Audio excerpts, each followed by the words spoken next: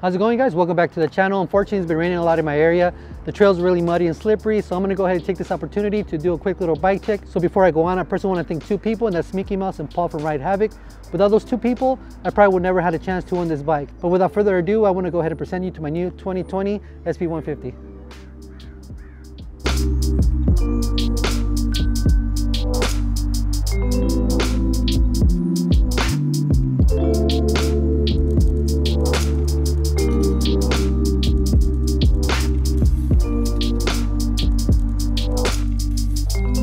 Okay guys, here we go. I'm gonna go switch to the handheld camera. I'm gonna start from the front, work our way back. This is my first bike check video, so bear with me a little bit. One thing I do wanna say is that I personally like to customize my bikes as best as I can, or anything I have in general. It's just, you know, that's the way I am. Coming from the car scene, going to the bike scene, I like to do little personal things. Okay, so let's start off with the cockpit. I have a custom stem cap from stemcaps.com. They're really great people. The quality is really nice. The artwork they do is amazing. I actually got that artwork done at Fiverr, but they kind of fine-tuned it for me with the colors. You can change it, all sorts of variety with the same logo. They're really great people, so check them out. I'm also rocking the Fat Bar Carbon with 30mm rise. I freaking love them. It does really good on chunk. And paired up with the Rev Grips, which I have them in large. These things are absolutely amazing. I have other videos, you know, review videos. They've been doing great. I have noticed that the large ones last a little longer than the medium. I'm also rocking the wolf tooth dropper lever with the light action, so it's a little longer than the original wolf tooth lever. And moving right along, I have the MT7 brakes. I absolutely love these so far. It has 4 individual calipers, 4 individual pads. The pads are a little bit expensive. They were like 35 bucks just for one caliper. I think the way they work is that they have 4, so it holds on, it uses the first 2 first, and when you go full on lock on it, go ahead and uses the 2 rear ones as well. So I might be wrong with that. I feel like they grip really good. Modulation is pretty much there. It's really similar to Shimano, but I absolutely love them. But yeah, they are a little finicky as far as bleeding goes. As you can see, I also have the XO1 drivetrain, which has the XO1 shifter.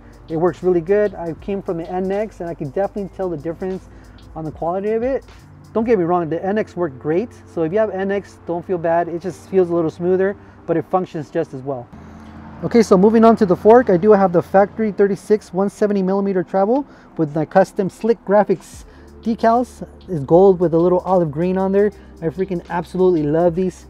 Like I said before, slick graphics, stemcaps.com, they're both really good companies to work with.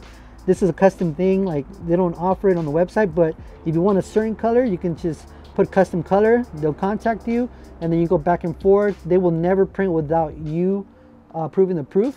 So yeah, they're a really great company, and I love how they came out. It's like a shimmery gold, kind of matches a little bit with the Kashima, and the olive green. Oh man, they did a great job on that. And I'm rocking the Minion DHFs in the front, 2.5 tan walls. I freaking love these tires.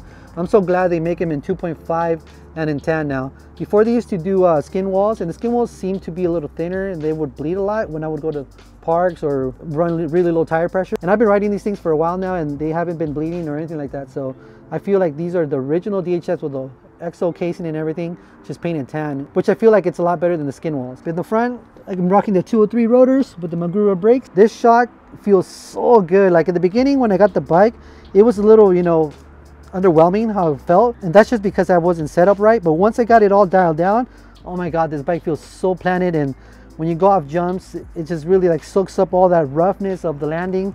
It's just really good. Just be patient, take your time to tune it, and I promise you that it will feel great once you figure out your settings. And moving on, I do have my magnetic speaker. I have anxiety, so listening to music while I'm climbing and going downhill helps a lot.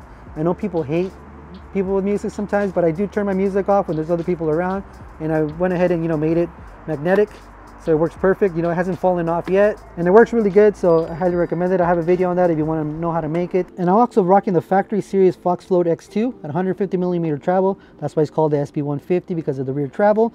I absolutely love this thing. Like I said before, it's just like the fork. It does take a little time to fine tune it to, you know, your riding style, but once you get it down, oh man, this thing feels absolutely amazing. It feels like you have 2 bikes in one bike that can handle the chunkiness and the fast chattery stuff, and also a bike that you can jump for like a nice slow compression stuff. I don't know, I just absolutely love these two little combo of suspension. Fox definitely did a great job with this suspension setup. So yeah, I have the XO1 carbon cranks. To be honest with you, I don't feel any difference that they're carbon, mainly just probably lightweight. That's another thing I want to tell you guys. My carbine was like at 39 pounds, the way I had it set up with water bottle, everything that I had on their speaker. And this one is set up around 33 pounds with the same things on it that the carbine had. So there's definitely a big weight difference. And I'm sure those carbon cranks helped out a lot. And I also have the Fiddle Lock 20-ounce water bottle. I absolutely love this thing. It's really easy to take on and off. It's never fallen off my bike, you know, on jumps, chunky stuff. I've never worried about this coming off. So it's a really great water bottle. It is on the pricey side because, you know, obviously you pay for the whole magnetic system. So yeah, like as you guys know my previous videos, I'm rocking the mag peds. To be honest with this, at first I was kind of like iffy about it, but once I took the time to adjust these and work on them, oh man, now that it's dialed down, these things feel amazing. But I will make a little long-term review later on and explain everything in more detail. But I absolutely love these things, and I don't think I'm ever going to go back to flats. And here's the Switch Infinity. This thing, man, like, I suck at climbing. I absolutely suck at climbing, and because I suck at climbing, I hate climbing.